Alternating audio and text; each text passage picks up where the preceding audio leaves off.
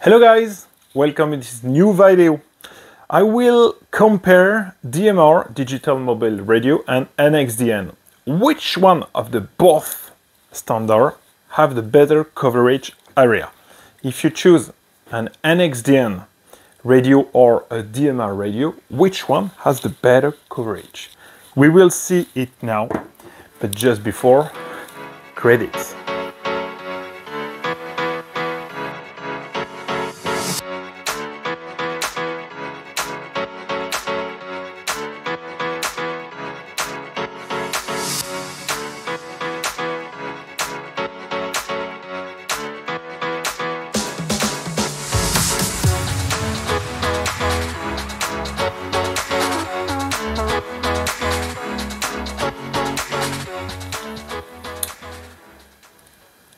First, let's compare DMR and NXDN, technical characteristics.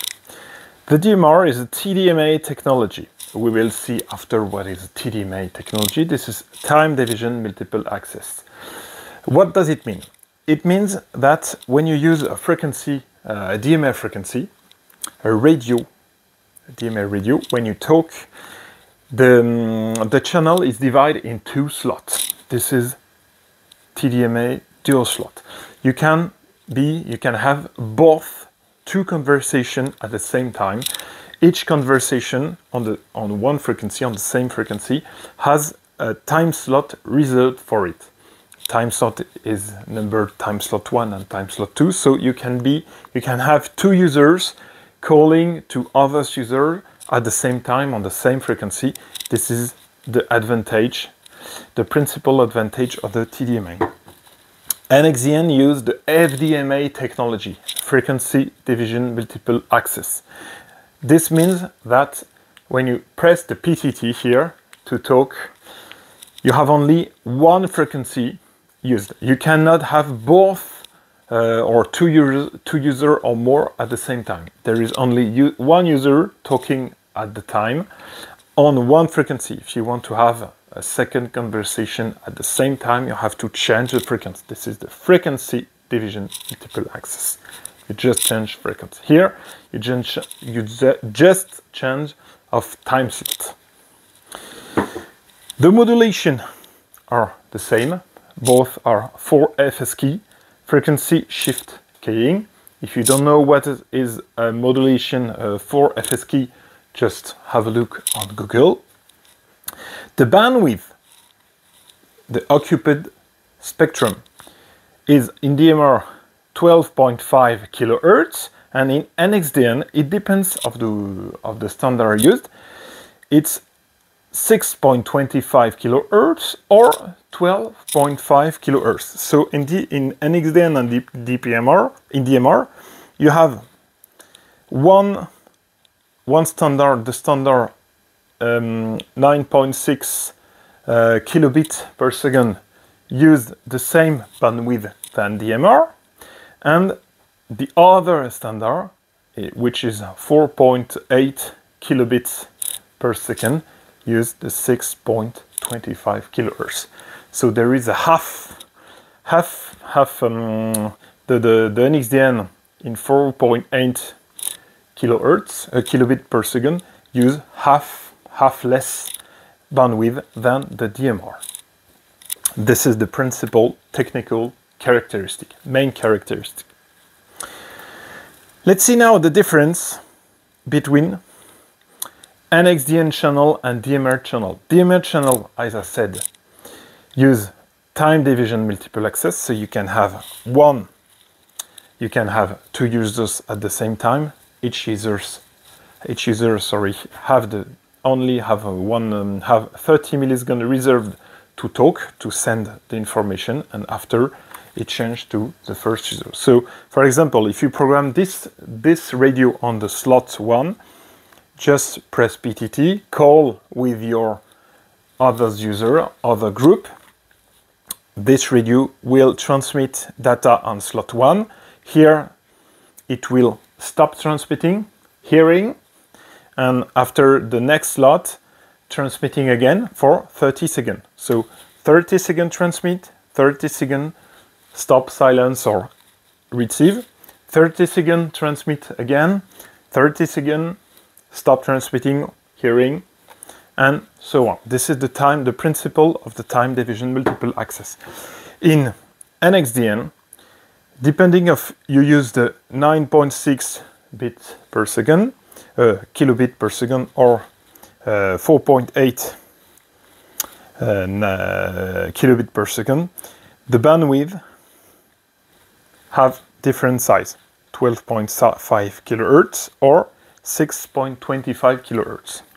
So when using IDAS, for example, Icom IDAS NXDN technology, you use only 6.25 kilohertz. So when you compare the 12.5 kilohertz by using NXDN 9.6 kilobit per second or DMR, DMR and NXDN have the equivalent range. One is FDMA, the second is TDMA, but when you use equal power and, I forgot here, equal frequency or equal range of frequency, the covered range is equivalent using NXDN or DMR. Now, if you use NXDN with a half bandwidth than the NXDN 9.6 kilobits per second, if you use only 6.25 kilohertz of bandwidth, this is called the very narrow band, the covered range is better. Why? Why is it better? I will explain it now. Using the 6.25 kilohertz, increase the range of approximately 20%, plus 20%. And if you compute plus 20% of covered range, it increases the coverage area of 50%. The covered area, you have half covered area, have more covered area. Sorry for my English, it's a good practice for me. So plus 60% of covered area when using 6.25 kilohertz by using same frequency and same power than using DMR. So why is it better? It's better because the 6.25, the ultra narrow band, have a better noise immunity. And there is more power concentrated in a reduced bandwidth. For DMR, here, when you transmit, you have 12.5 kilohertz to transmit the power. When you use NXDN, for example, or any 6.25 kilohertz, you use the same power in a reduced bandwidth. So the covered range is better because there is better noise immunity. So the noise is only due to the very narrow band. The noise is more filtered, more filtered, and the power is concentrated in a reduced bandwidth. So this is produced a better range when you compare to equivalent power and frequency. Now, I didn't forget the frequency when using a bandwidth of 12.5 kilohertz. Okay, now when should 6.25 kilohertz bandwidth should be preferred? For me, in my opinion, I recommend to use this type of technology on network that requiring a large area to be covered. If you have a very, very large area to cover, you should prefer 6.25 kilohertz. But the disadvantage, this is the NXDN, for example, or the DPMR, we will see after, is more expensive in terms of equipment than when comparing DMR.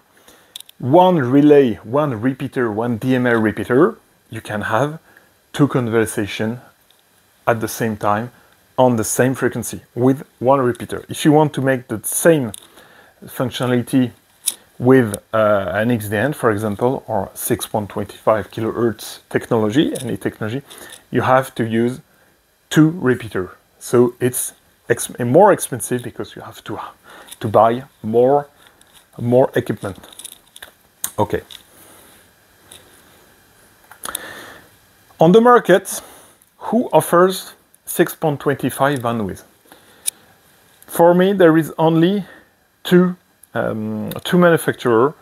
There is Icom ADAS with the NXDN technology, the NXDN 4.8 kilobits per second standard, is proposed by Icom and Kenwood. And there is also the DMR standard, proposed also by Icom and Kenwood. Don't be caution when using Icom ADAS, because there is Icom ADAS NXDN and Icom ADAS DMR. This is not the same standard, but they are pretty the same, but they are different. And there is a third standard, the D-Star. I didn't represent it here, but the D-Star is a ham radio amateur standard, a digital standard for radio. It's not used by professional on PMR radio, but it also offers 6.25 kilohertz. Now, this video is now finished. The conclusion: choose very narrow band technology, 6.25, like NXDN 48 or DMR, if you are looking to maximize the range of your network. You will get better performance, better cover area, and you can also have the same covered area than DMR, and you can reduce the power and make some energy economy. This video is now finished. I hope it was a good video for you. If you have some subjects, some idea of subject, don't hesitate. The comments below the video are just here for that. Don't hesitate. The final word: thank you for all. Thanks for watching, and stay tuned on this YouTube channel. Next video will coming soon. Thank you for all. Goodbye.